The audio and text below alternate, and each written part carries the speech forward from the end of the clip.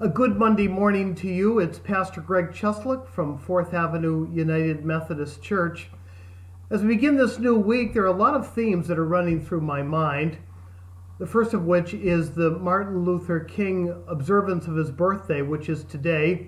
In fact, I'm dressed up here because I'm going to be participating in offering prayer at a local event. It's also the week when we will inaugurate a new president. And as we do that, there's a lot of angst in the air.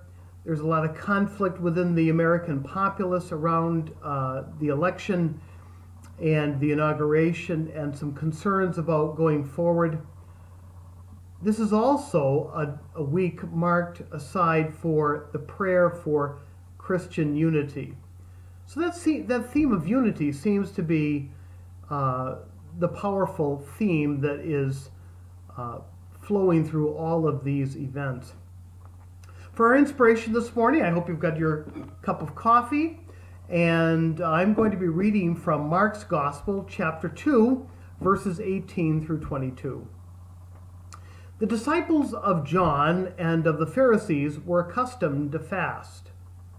People came to Jesus and objected, "Why do the disciples of John and the disciples of the Pharisees fast, but your disciples do not fast?" Jesus answered them, "Can the wedding guests fast while the bridegroom is with them? As long as they have the bridegroom with them, they cannot fast. But the days will come when the bridegroom is taken away from them, and then they will fast on that day. No one sews a piece of unshrunken cloth on an old cloak. If he does, its fullness pulls away the new from the old, and the tear gets worse.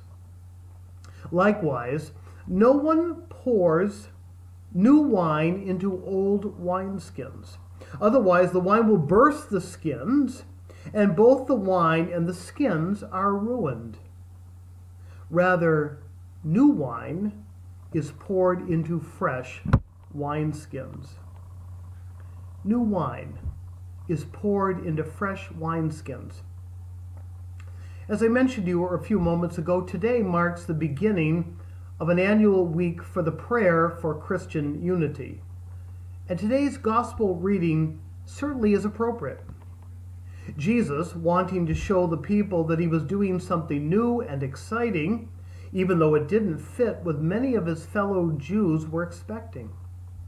Surely many people wondered who this upstart was, that is Jesus, and why he wanted to upset the status quo. But Jesus simply continued to preach the good news, heal the sick, and delivered the oppressed. And he's still doing that. He's still preaching good news. He's still healing people. He's still delivering the oppressed.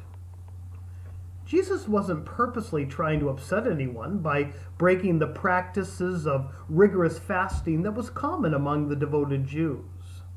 No, he was demonstrating what life should be like now that the bridegroom, that is he, had come and ushered in the kingdom of God. Surely it seemed risky not to rely so much on practices like fasting. Many people preferred to stick with the safe way of doing things that they had learned from their ancestors.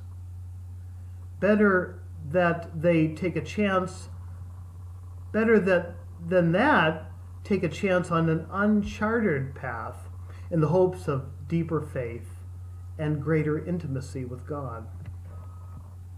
In a similar way, God has been doing something new in the body of Christ. He has been drawing together divided churches and helping them to overcome painful, centuries-old prejudices. Catholics and Lutherans and Methodists have come to agreement on the term justification by faith. Orthodox Christians and Catholics are talking together about the role of the Pope. Even Catholics and evangelicals are putting aside their suspicions and working together to promote a culture of life. So much is changing, and God is inviting us to embrace these changes as part of his unifying plan. As Christians, we may still disagree on doctrines like the role of the Pope, the meaning of Holy Communion, and the role of the Virgin Mary. But we all agree on so many more things, like a loving Trinitarian God, salvation through faith in Jesus Christ by grace, the gift of the Holy Spirit, the call to conversion and baptism, and the promise of eternal life in heaven. Instead of emphasizing what divides us, let's focus on what we have in common. Let's build one another up. Let's work together where we can to announce the good news, to heal the sick, to reach new people for Christ, and together join forces to heal a broken world. All this week, as people from different churches pray together, and as our nation comes together for the inauguration and the beginning of a new presidency, let's ask the Lord to soften our hearts and open us up to this new path of greater unity in the church, in our communities, and yes, our nation and our world. Let's pray. God, we find so much division in this world. Division in families, divisions in churches, divisions in the Christian community, and certainly divisions in this nation and in this world.